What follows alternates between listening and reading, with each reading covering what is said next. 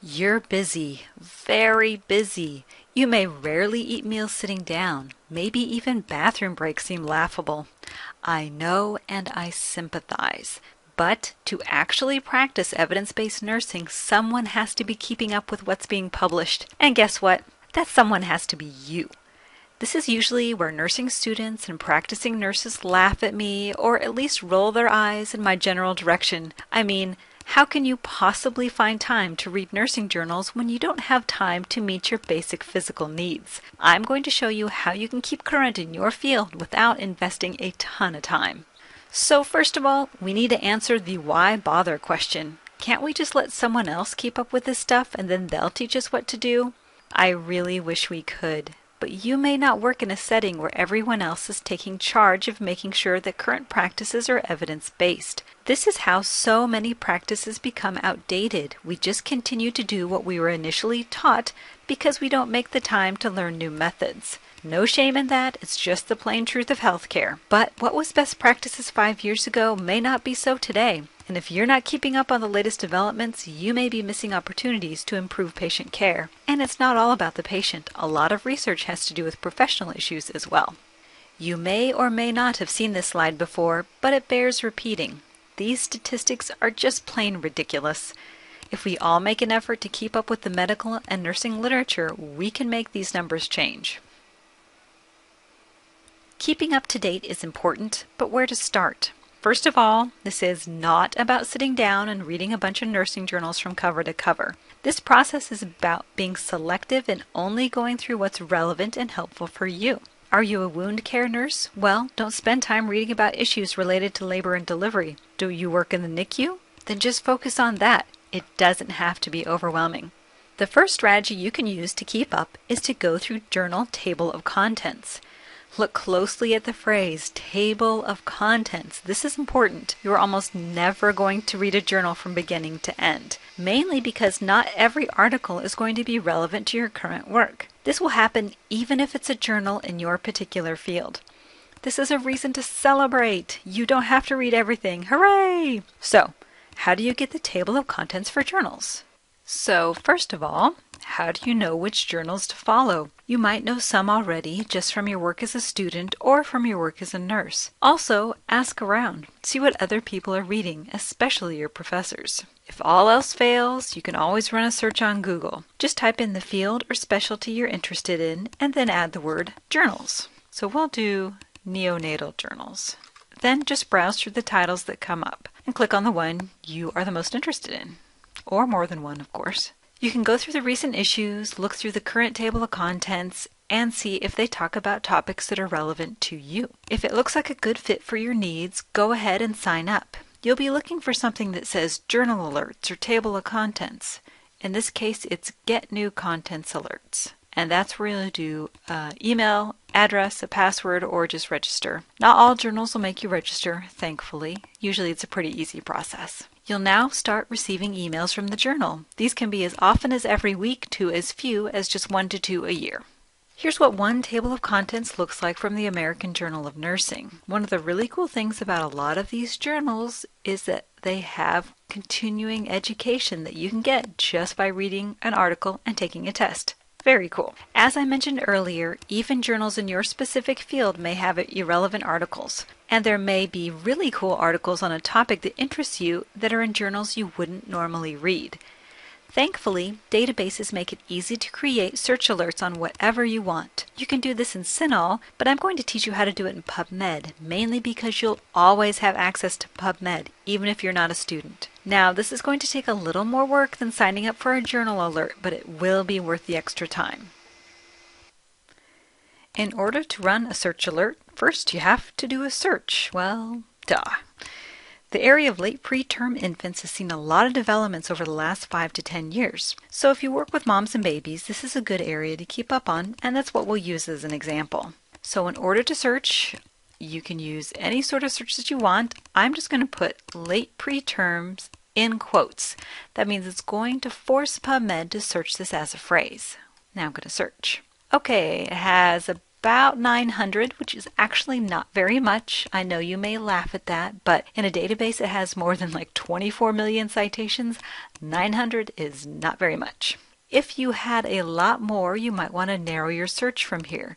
In order to do that, you can use some of the filters that are on the side, like article type, species. You can also show additional filters such as subjects, journal categories, or ages. For this one, since there isn't that many, I'm just going to keep it as is.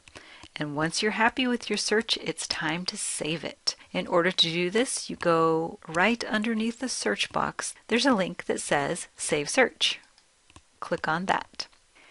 Now, if you don't have a PubMed account, it would prompt you here to go ahead and create one. This is a free account. All you need to do is create a username and password, and it's super useful, even outside of just saving searches. Once you've created your account and signed in, then you have some options here. You can change the name of your search, and this will be what shows up in your email. So if late preterm isn't specific enough for you, you might want to change that. This is where you can change or add to your search terms. The next field down is your email updates. So would you like email update new search results? Yes, that's why I'm doing it. Ask you to double check your email address, then ask you how often you want it. Monthly, maybe if it's something that's not very common. If it's something where not a lot of things are published, monthly's fine. If there's more stuff, you might want weekly, daily. That just isn't going to work for anybody.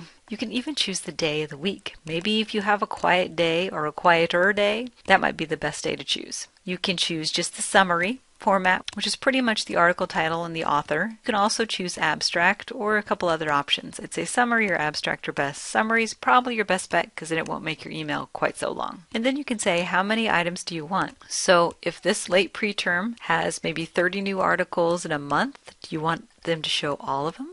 Or you only want 5. I would max it out at about 50 because you're not really going to want to browse through any more than that. And if you want to add more text, then you can. From here, you click Save and you're good to go. You can also use the MESH database to search. This is where you find all the medical subject headings that PubMed uses. It's kind of geeky, but it's a really great way to build a search. In order to get to the MESH database from PubMed, you go to PubMed's main page and you just go to MESH database. And from here, you can type any search terms you want. It's probably no surprise that I'm a little bit obsessed with evidence-based practice, and I like to read as much as is possible on this topic. What I'm really interested in is how to best teach nursing students and nurses how to engage in research in evidence-based nursing. So I'm just going to type in nursing research.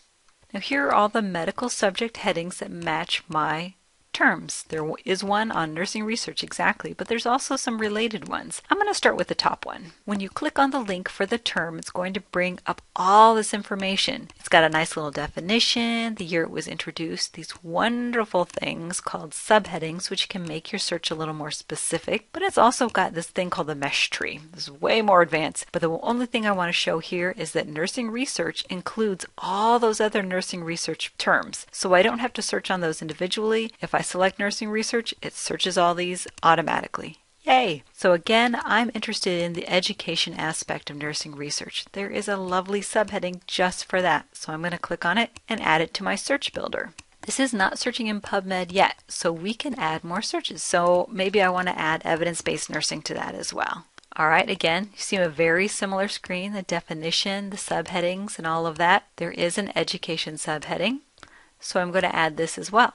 So now I have nursing research education and evidence-based nursing education. Now I'm ready to search in PubMed. So you click on Search PubMed. 84, oh my gosh, it's even smaller than our last search. But it's some new articles and some interesting articles that I think I might like. So we can save our search.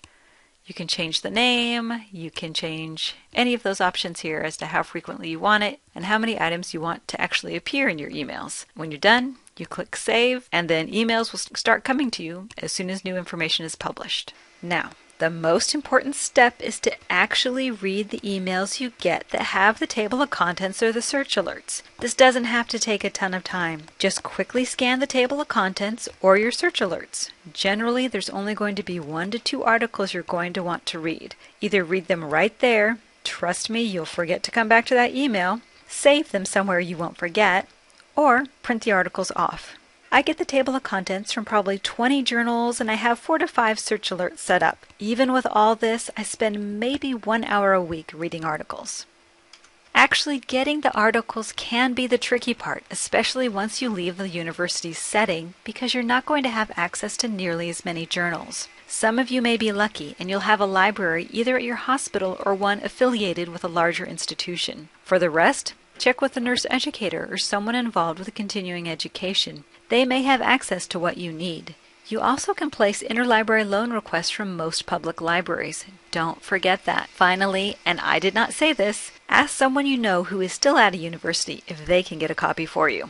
Remember, evidence-based practice is nothing if you don't keep up with the research. You do not have to be buried in books and articles if you selectively subscribe to the journal table of contents and search alerts. Also, don't forget social media. A lot of the big journals are on both Facebook and Twitter. Follow or like the ones you're interested in, and you can keep up where you already are.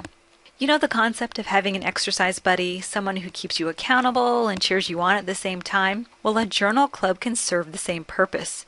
You can form one on your own unit or even on Facebook or via email. Choose 1 to 2 articles a month, and everyone has to read and discuss it. So, keeping up with the nursing literature is absolutely essential, but it doesn't have to be a time-killing chore. Try to use at least one of the strategies you learned about here, and you'll be well on your way to becoming a literature reading rock star.